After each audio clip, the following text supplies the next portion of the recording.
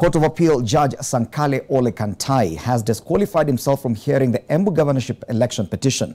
The judge cites attempts to compromise him. The case has subsequently been adjourned for the second time. Jackie Maribe has the details. The Embu governorship election petition has hit yet another snag, with Appellate Court Judge Sankale Ole Kantai recusing himself from hearing the case, claiming one of the parties attempted to compromise him through bribery. Unfortunately, this appeal cannot be heard today.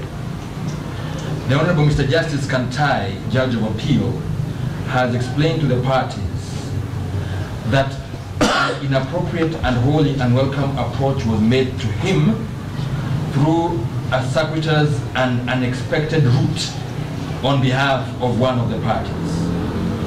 The learned judge, as a result, is of the well-founded view that given the improper and insulting approach so made, he cannot in conscience be part of the bench hearing this matter.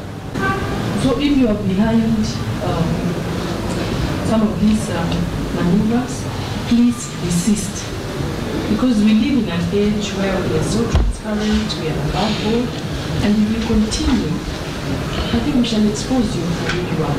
So I see we have two senior counsel present and appearing for parties in this appeal. Please tell your clients to keep off judges.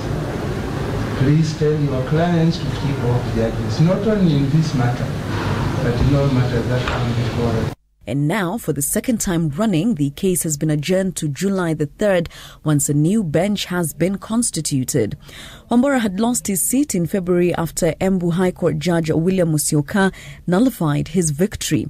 A recount and scrutiny on results declared in 710 polling stations, mainly in Runyenjes and Manyata constituencies, had revealed a series of irregularities and discrepancies.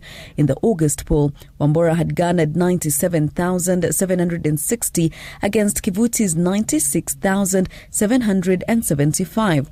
The 985 votes gap reducing to 700 after the scrutiny. Embu Governor Martin Wambora then filed an appeal in March at the Nyeri Appeals Court, seeking to quash the nullification of his victory by the High Court. During the first hearing, the case was postponed after one of the legal counsels was unable to appear in court over a medical emergency. Former Senator Lenny Kivuti challenged Wambora's election victory in last year's polls, and that case now set for next month.